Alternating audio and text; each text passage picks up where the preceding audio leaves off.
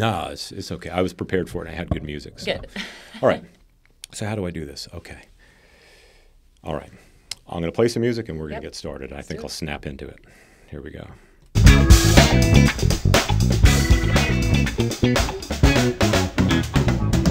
Hello and welcome to Morning Fuel. I am your host, John Bundy, and you are here because you believe in the power of the spoken word and its ability to change lives, and that by sharing our stories, we can help others to overcome challenges that they cannot overcome on their own. Whether it's a victory you need to win in business or in your own personal life, you understand that answers can be found in listening to others who are willing to share their stories, knowing that their story ultimately doesn't belong to them. All right, today's guest is a dynamo of inspiration and a beacon of transformation in the realms of faith and business.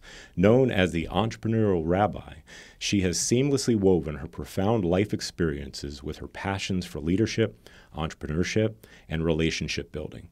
Imagine confronting a quarter-life crisis and emerging not just unscathed, but empowered, turning perceived weaknesses into powerful platforms for teaching, speaking, and serving others.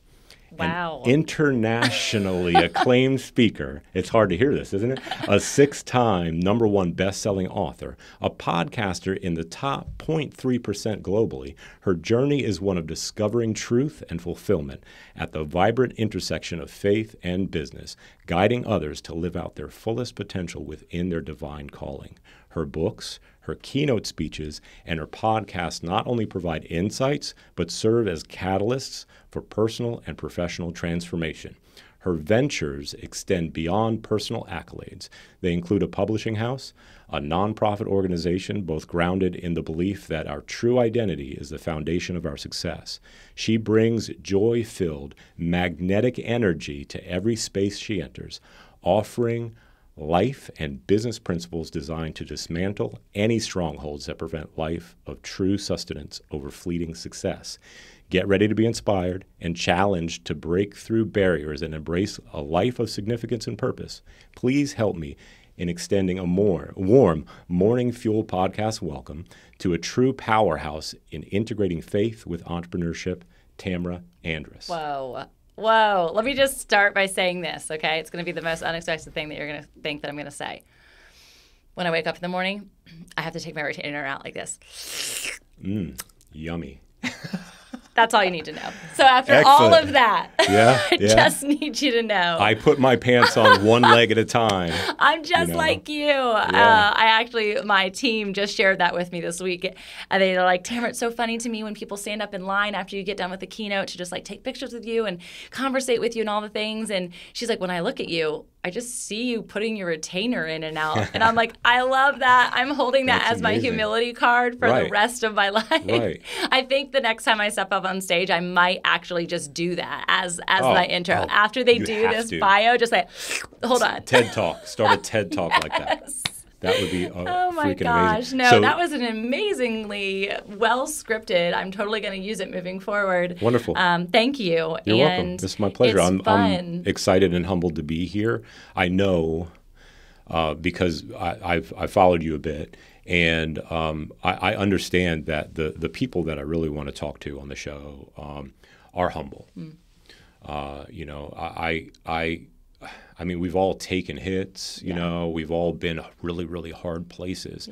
But it's really cool. And the retainer thing, I'm going to remember that now. Isn't that great? That's Every fun. time you see me, you're like, Tamra's on a billboard in New York City, and be like, oh yeah, she wears a retainer. Right. Okay. Like who am I? Like who am I? You know, like when I'm in the Trader Joe's. Yes. And somebody walks up to me and they start talking to me like we've just had a conversation or something like that. And I'm like, do you listen to the podcast? I was like, wow. You're like, thank you. You know me. That's crazy. Like, thank you. I have no idea. What is your name? Good. Yeah, you know, it's like any of us could be there, but because we take that chance and we put ourselves out there, we risk those sort of things and people perceiving us a certain way. So cool. Wow. So we almost did this before. I know.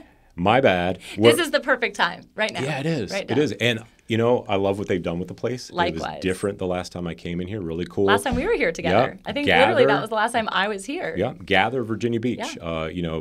Polly and Doug are amazing people. They were gracious enough to come on my podcast. It was awesome watching them banter back and forth about their life, about their business. Really, really cool. So at Morning Fuel, which Morning Fuel was born out of a struggle that I had. I lost a couple jobs. I went in this downward spiral of depression and anxiety, imagining my family homeless. And I couldn't snap out of it. But through prayer, the one thing that I held on to through the whole thing was my faith. Yeah. But in prayer, I was given some tools. Spend some time just in silence. You don't have to say anything. Just sit there. Write down the scripture. And read and write down one verse. And then slowly it began to bring me out of this spiral. What is Tamra Andress's Morning Fuel? That's so good. The same scripture for sure. I have gotten in the practice of before my feet even hit the ground, I'm just in a space of gratitude and expectation for my day. I currently have a puppy, and I'm sorry. Yeah, No.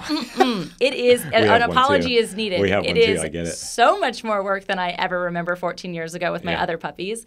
So currently, I am literally unzipping her from her little cage, and she's snuggling with me while I'm in that space of gratitude, and I'm praying that she doesn't walk to my feet and pee on my feet. Yeah. So retainers, we've got tough. Urine on the comforters. This is real life, people. But the Lord is my morning fuel. Without him, I wouldn't be where I am today, because that same shared depression and anxiety, I have faced nightmares, like literally grotesque nightmares where I had to go to therapy and to just unpack and process. So I had to learn to rewrite my nightmares into dreams. But now when I wake up, because I have a really good nighttime routine, my morning fuel is so much more grounded. Right. From there, I do go and get my mushroom coffee, which I love so much. And then I sit in my little quiet corner before the sun rises and spend time. I'm in my second year of reading the Bible fully through. I'm doing the program called the Bible Recap this year with someone by the name of Tara Lee Cobble.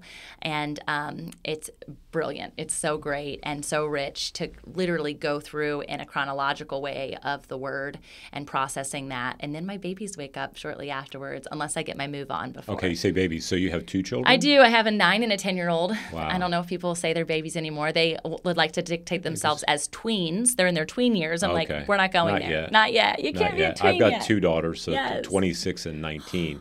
So and they get cooler. As they get older. They do. They're so cool. Really cool. I Mushroom love that. coffee sounds so funky, but I bought some and I tried it, and I don't know. I prepared it wrong. It just tasted like soup. I need that kind of bitter. I put salt in my coffee. Oh, interesting. So that was part of what I needed to do. Out the gate. Yeah. I like so that. part of what I needed to do was I had depleted my electrolytes in my brain, and I could swear that it was like what I'm going through. It feels physical, but I don't understand what's going on. And then some studies I did was I depleted myself of the electrolytes. I did a 21-day water fast, but it was just filtered water. I didn't know what I was doing. So I had no electrolytes at all, and it like jacked me up. Oh, wow. And it all just converged at the same time with losing the jobs. Wow. And everything. How long after, when you were still trying to like get back into shape after that 21 days, were you still realizing there were side effects? Well, was it a long time? I didn't know what happened. Oh, I had no idea. It wasn't until I started coming out of that I realized, there's more to this. That was not a good way to do that. I've done a 7-day water fast, and fasting has been now a new practice where I am inviting corporately people into a fast the 1st through the 3rd of every month. Oh, wow, cool. The Lord had me I thought I was just doing it solo, right as the first of the year started, and then I was like, you know what? He's really saying invite people into this experience, and then while we were in it, he's like, you're going to do this every month for the remainder of the year. So it's been wild. People's mental health, they haven't had to have any medication since they started in January. Wow. I've had people whose marriages have been healed. And so the testimonies on the other side of fasting is an unlock. It's a key to the kingdom that I think people don't give enough value to. Or when they fast, they're trying to fast for just like one reason, and God wants to teach you so much more than that one reason you pray and fast for. Jesus said, when you fast. Yes. He didn't say if. He said when. So that was a practice that they that they did, you know. Yeah. And so so that and then the sitting in silence and then the Bible reading, and sometimes, you know, some of my favorite mornings are the mornings where I wake up and then I just immediately remember, and I'm like, good morning, Father, you know, and then just get out of bed. Yeah. You know, kind of really just a great way to start the day. It Well, that's really really is. cool. So Yeah. learn a little bit about your morning fuel. Yeah. That's great. Origin story is another thing we like to talk about. And I say this is on a lot of podcasts, Sure. but I think it's because that's how we communicate as human beings, Yeah. through story. So who was Tamra Andress before all of this? Yeah, before all this. I love that. Well, Before the retainer. Yeah, I had a retainer really young, so I don't know who I was before my retainers, but Okay. I would say my pre-Jesus experience with entrepreneurship is where a lot of people like to land. I was not raised per se in the type of Christian household that my kids are being raised in now, but I wasn't raised in a heathen household either. We were Creasters, right? So we were like Christian time during Christmas and Easter only. Like, I'd never heard of that before. I've heard the CEO, right? The CEO, Yeah, Christmas and Easter only, yes. right? The Creaster Christians, and I knew the Lord's Prayer. But besides that, That's a lot, though. It's way because more. the prayer and the creeds have been like, I mean, I grew up in the Presbyterian church Yeah. growing up, but I never knew Jesus until I was 20-something. That But all of those Bible studies and creeds they're and prayers doing are something. in there. It's so true. His word will not return void. Yeah, it's so true. And so to have that even as a memorized experience, I really dove in with Jesus and really committed my life to the Lord at 14 through Young Life. And Young Life is an organization that is in all high schools. It was really just like, it seemed like the cool kid thing to do. And so it wasn't the part that led me to lay my life down for the Lord. That was actually alcoholism that my dad was newly processing in our home. And I just felt like completely unseen by him and was struggling with some things that nobody even knew about. I didn't even really have context for. And so it ended up that I very quickly became a leader in the organization, very quickly was leading small groups. At what age? 14, 15, 16, Wow. 17. Yeah. Okay. Speaking on the stages for Young Life as a spokesperson, right? Not shocking, right? Born to do right, it. really.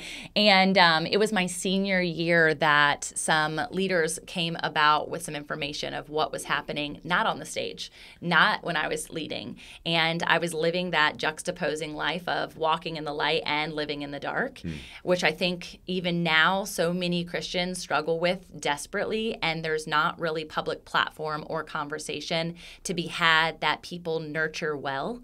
Generally, you're ostracized. Generally, you're cast down. Generally, you're put outside of what you need most in that moment, which is actually community. And I think of so many experiences in the Bible where Jesus came right to those people, right? He wasn't like, say over there you smell, or say over there you have an ailment. He was right with them in those intimate moments. So when that happened, and I did feel all of those things, ostracized, kicked out, left alone, completely isolated. I didn't even feel like I could tell my parents about what was transpiring. I really ran the other direction through all of my collegiate years, on into my marriage, honestly. And so while my husband and I would pop into church on Wednesday nights because it seemed like that's what we're supposed to do, I really surrendered when I had an encounter with the Lord when I was 29.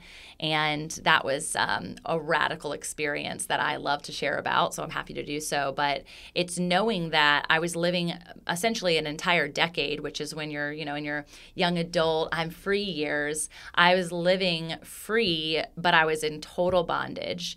And now walking in full freedom, it's something I have an empathetic lens for other people, to just see the shackles that are often completely invisible to them. They don't even know what's carrying them, what's holding them back from living that life of wholeness. Right. Well, we're going to come back to that 29-year-old experience with God. But you're big into something that has been resonating in my heart for years, and I try and articulate it, and sometimes I'm not very good at it. But identity. God, all throughout the Scripture, changed people's names. Yeah. They were one way. He changed their names, and then they become the other. So when my wife and I were choosing names for our girls before they were born, being that it was so important to me, a good name is rather to be chosen than great riches, right? So I don't know what we were thinking with our first daughter, but except that, I don't know, I think it was just, love and peace. It was kind of, so we named her Suzanne, which means graceful lily. Love that. And she totally is her name. And Kimberly, we named her after my second youngest sister who passed away when she was really young. Her name is Kimberly. We named Kimberly after her, but I did a kind of a little research on the name, and Kimball means like ruler, like ruler king. Kimberly means little ruler. And she was that, like 6 years younger than her sister, but would rule over her sister kind of stuff. And now she's like a leader and all that kind of stuff too. So it's amazing. So identity being this big, important thing, understanding that God sees our identity better than we do. Yeah. How do you share with others as you're moving, in all that you do? You've got employees, you've got businesses you work with, and all, entrepreneurs and all that kind of stuff.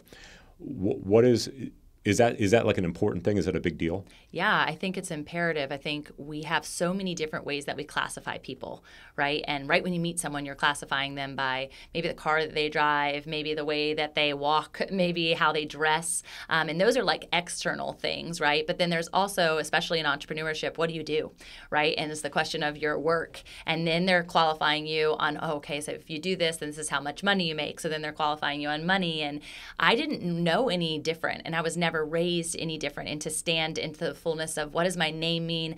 My name came from The Price is Right a week before I was born. Like legitimately, my mom was like, it said, Tamra, come on down. So I was clearly made for stardom. So that's cool. Awesome. But she had no other background, no let me research what this means or how exactly I'm going to spell it this way was all she was certain for. So I didn't even know the same thing for my son. I wonder if she won. She did. She won. No it was Tamra. way. Come on down. And so that's why I'm like, well, thanks, Mom, for setting me up for success, whatever that looks like. But I didn't even know that with my own kids, to be honest. Someone, as we already chose our kids' names, was like, hey, have you ever looked that up? And I'm like, no, I never thought to. Yeah. So we looked up my son, and I was a little scared. They were like, whoa, you should probably change that before he comes out. What is his name? His name means barrel maker, which is interesting, and we correlate that to us being surfers. And so it's the barrel of a wave, and then my daughter's name is literally Waverly, so we call her Wavy. Okay. So very ocean-oriented was our intent. But when you get into it, he is feisty and wild and very vocal, and he sounds like the life of the party, but could also be the hellion. Yeah, okay. He's 10. Right.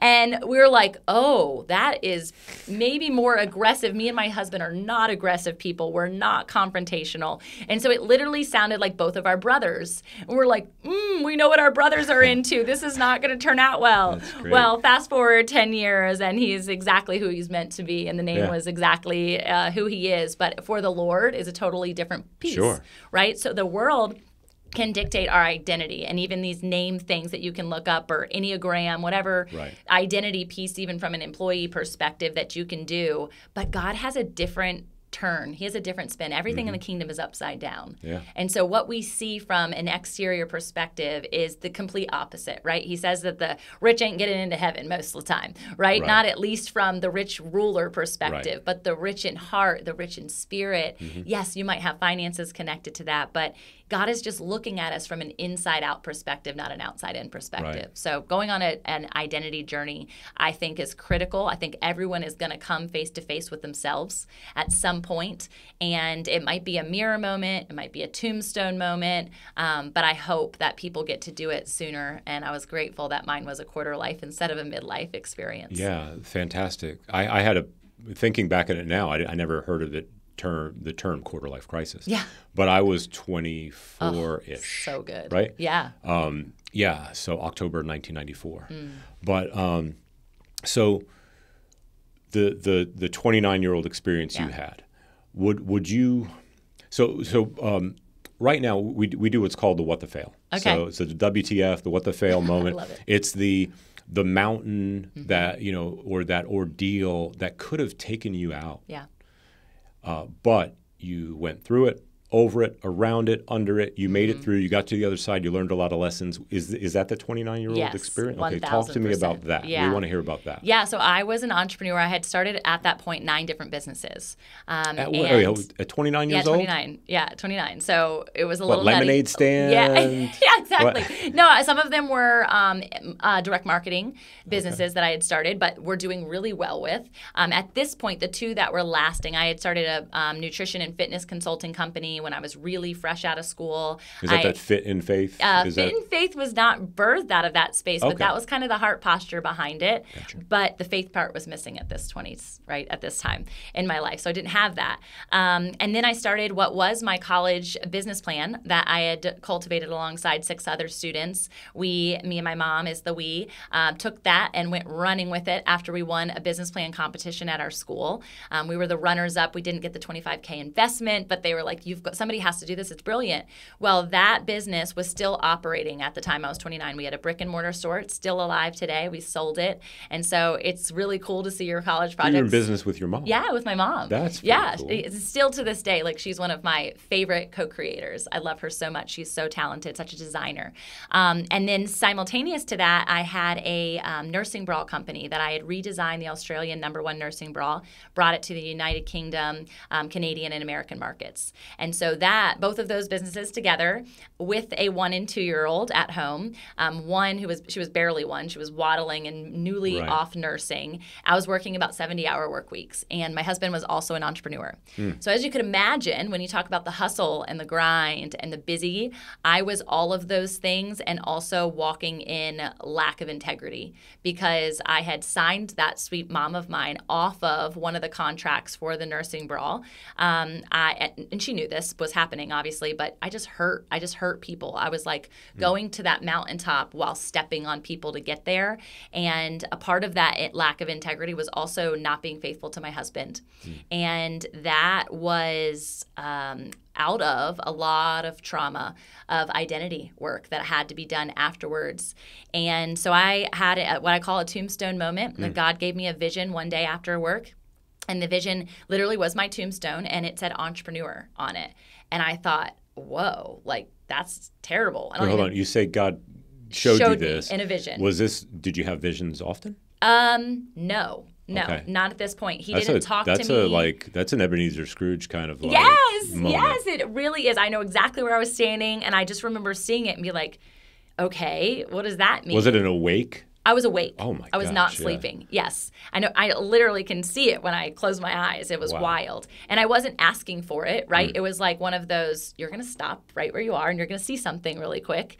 And then in my spirit, I was like, well, gosh, like, I don't want my tombstone to say that. And I'm like getting dinner ready. And I had a moment right before that where I had a choice to either go and give my husband a kiss and have my baby come up to me. But she turned and she walked towards my husband. And it was just this like void that hit my pit. My stomach. So I was coming into that vision with this void.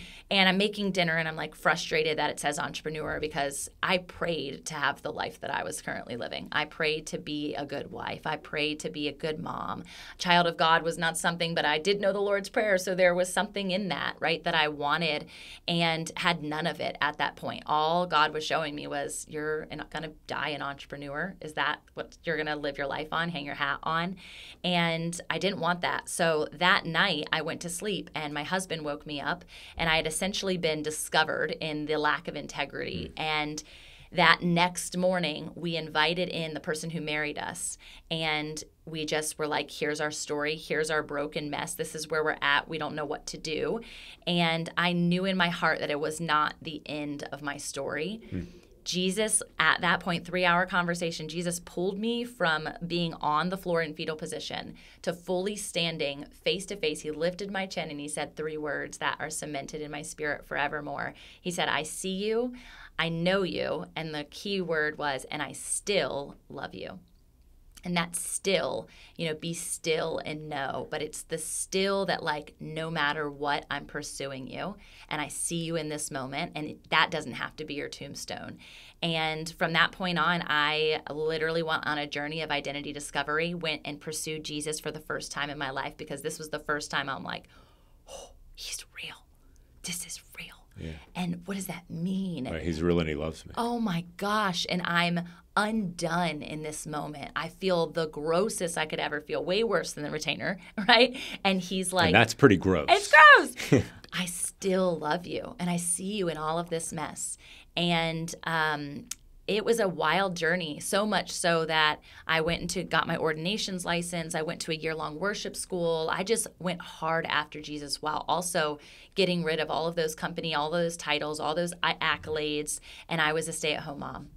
And fast forward a few years after that, the same fetal position that I found myself in, my husband found himself in.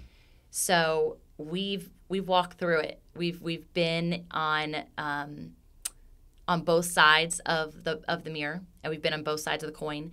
And our marriage today is so much more intimate and strong and well-footed in Christ than it ever was when we were dating for 4 years and never had a fight and had the perfect Barbie and Ken scenario of identity. Yeah. Yeah. Wow. Yeah, it's a lot to chew on. Thank you for sharing that story. I know that more than just a few people need to hear that, because I think when and I know, I speak for myself, when we mess up or we feel like we're not, mine over and over again was, I'm not where I feel like I should be. Yeah. I'm this age. I'm that age. I'm not, I haven't accomplished anything. And to hear the Lord say, like, I see you, I know you, I still love you. And it does something to you. Some of what it does to you is immediately there's almost like this, you don't want to believe, you want to turn, kind of repel almost, you want to run, you want to hide. But we've got such a loving God, he doesn't let us do that. Yeah. And he'll let us go around the mountain again, but then we again. come back around. Yeah. Wow, very cool. Yeah, he surely, there's that song by Corey Asbury, Reckless Love, where he just he pursues I thought you of at it all costs. when you said when I that. shared that. Yeah. When there's when the you other shared one. that one word, and that was undone, right? Yes. It's just a reckless pursuit. And the cool part about it is that nothing about the way you want your story to go or construct it is going to be what happens. Yeah. And nothing and then it's better now, than what you could have thought or dreamed or imagined it could be. Every time. And so living a life of surrender, living a life, we say in our home, submission is victory. And so who of us can submit first is that's the goal. It's not about being right. It's not about winning. It's not about being heard. It's about submitting. And that's ultimately what love is, right? Is submission. Literally, the Lord sent Jesus to the cross to just submit, to surrender, and to literally allow all the pain that he could carry to the cross happen.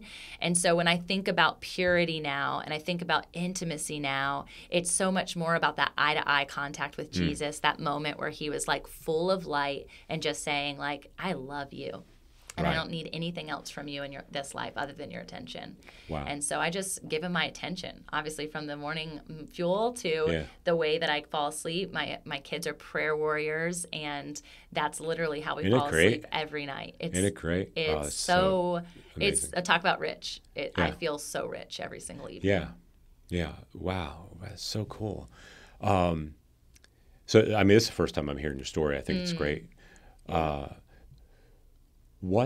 So where from there? So 29, you had this experience. You've got now one business, but no, you don't. You've got another ton of businesses. Don't you? I've got my nonprofit and my for-profit, and the for-profit to a lot feels like there's a lot of revenue streams coming to that one for-profit. There's a lot of parts to a business. 100%. It's an ecosystem. Right. I always encourage people to look at it as an ecosystem, and when you add a new layer, it's not you being distracted or you thinking that you're trying to do 1,000 things at once. Do those things. God made you. If you read the Proverbs 31 woman, she does 1,000 things before the sun even wakes up in the morning. Sure. Is she doing it wrong? I don't think so. I think she's pulling on the different gifts and talents that the Lord has given her. She's stewarding her time really, really effectively. She's not living a busy lifestyle. She's living an intentional lifestyle. So when people are like, oh, you're so busy, I see you here and I see you there, is a cuss word. It's another 4-letter word that goes into the cuss words category. And I'm like, I'm not busy. I'm actually super intentional. Right. I get to do everything that everybody else does, but I get to choose it. And God chose me, so I need to make sure I'm stewarding that time. And the fruit of that Proverbs 31 woman is her husband and her children call her blessed. Yeah. Right? I mean, pretty much. Yeah. Fantastic. So before I ask my last question, I feel like we need more time. I know. But how can folks get in touch with you to work with you, to find out more about what you do, to get to your next speaking engagement? You know, or what do you got going on coming up too? Yeah, I hang out on Instagram most if people are on social. I've got a YouTube channel and all that other jazz too, and you can type in my name and go to my website, tamraandress.com. But with my founder collective, I am starting an academy actually, which I'm so excited to share with you about. Doesn't have to be fully here, but it's for startups, it's for pastors, it's for content creators, and it's for business leaders who have either yet to be ordained in the process of really putting their faith in the workplace and also operating. So if it's a newbie coming out of high school and they're like, I'm ready to go get my entrepreneurship on, I'm ready to go get my business school certification. I went to business school and I didn't learn anything about business until I was an entrepreneur. Right. And so to give people that opportunity to put the work in and to actually see what that lifestyle is like sooner than later, I'm really looking forward to that. So we have a conference every year that brings all of those avatars to one space to truly just have a faith and business collision experience. The Holy Spirit is there. I'm always looking for ways to hang out with the Holy Spirit and bring other people into that. Yeah, we can hang out with the Holy Spirit and your friends. Yes, bonus, right? It's amazing. Very cool. So when's the next one? When's the next? That's actually in Norfolk, Virginia. It's happening November 6th, 7th, and 8th. Cool. And so we're really thrilled about bringing people together. And I would say, as anyone who's listening to this and they're like processing, whether it's from the bio to like, how's she doing all of that? But then this was her pitfall to that. Here she is now talking about this, is the way that God evoked me to be standing here in integrity with full character that is qualified by Christ himself, is sharing my story. Yeah. And so as you share other people's story on this platform, it is such an encouragement to so many. And I just pray that it multiplies storytellers, that it literally creates messengers who, this is what I love to do, is take a message and turn it into a movement.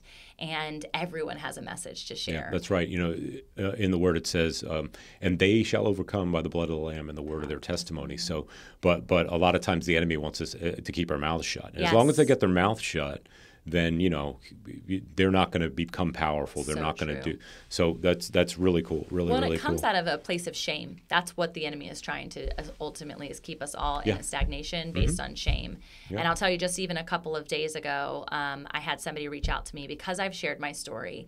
I have men and women from around the world who confide in me about sexual addiction, sexual trauma, any error porn, right? Problems that are around this thing, which is an effect on our identity, so much so that we're now dealing with LGBTQZIAO, I don't even know them all anymore. Right. That is premised on problems like these, that people aren't willing to raise their hand and say, hey, I did this really brave thing once, and it says I surrendered all of that to Christ, and he made it all new. And so I'm expectant that as more people share their stories, whatever their story is, it doesn't have to sound like mine, look like mine, be like mine. I hope that it's not. But I also know that there's something that everyone's walked through. There's a mountain in front of everyone. Yeah, and when you feel like you're alone in your challenges, you need to stop at that moment and realize you're not. Not at you all. are not. Okay, last question. Yeah. Tamra Andress, the Entrepreneurial Rabbi. What do you need most right now? What is it you need most right now? As a mom, as a wife, as a business owner, as a child of God, what do you need? I talked about my schedule and the time. I have probably about 4 books brewing in me right now, and I really need to take a book writing retreat again. I need space to bring those stories into life for other people. That would be, I have a lot going on, and those are great things. But cool. You need a nice tropical spot to go and to be for like maybe about 2 weeks. And and all those books will be born in that time. Cool. Though I don't like to leave my babies that long, so that's where that struggle is. But what if you can have your cake and eat it too, in a way of you can go have your own space, but also get to be with your family on the downtime type stuff. For sure. That's cool. Yeah. Wow, awesome. Tamra, I am so excited that I finally got my calendar straight. It's kind of the casualties of war. It's like you're an entrepreneur now. My wife owns the business. Yeah. I am the face for radio. So I'm the talent. So I go out and do the stuff, and she so we're figuring this out for the first time together. We're new. I think I've had the heart of an entrepreneur for forever. Yeah. But my wife is very new to it. Yeah. I would come up with a crazy idea. We're going to do this thing, and I'm dragging her along, and it never worked. And then finally, just recently, we had this experience, and we'll talk more about this, but we had this experience of we both had a dream at the same time. Wow. And all I have to say is only God can do that. Only God. That's what I was only praise God can, because He knows my wife and I. Yeah. Better than my wife and I know my wife and I. So I just started doing the Power of the Praying Wife, and there's the Power of the Praying Husband. My wife has that book. I've seen her reading that book. It's good. If you listen to the Audible and you just literally zoom even forward to where they pray every single time, I have never prayed such profound prayers for my spouse, and it has changed. Even though you could ask my husband, he's like, we're the happiest we've ever been. We are in such a great space. But there are levels to intimacy that we can't access without prayer. And so as you guys are journeying that, I would just invite you to be a part of that with her. And it's things I don't ever have to tell him. We've been praying to get finances. I just do it. And God does the work. It's really powerful. So good. I'm excited for you guys. God is good. He is all the time. Oh, man. Cool. Well, awesome. Thank you. Thank you for this. You guys, I hope it blessed you. I'm excited to continue to listen to other people's stories on your show. Yeah. Oh, wow. Cool. And my prayer on the way here is that each time we do an episode, that it gets better each time. Yeah. So you're on the best one. It's the most recent one. He has to say that. Cool. All right. Awesome. Thanks, Thank you so much.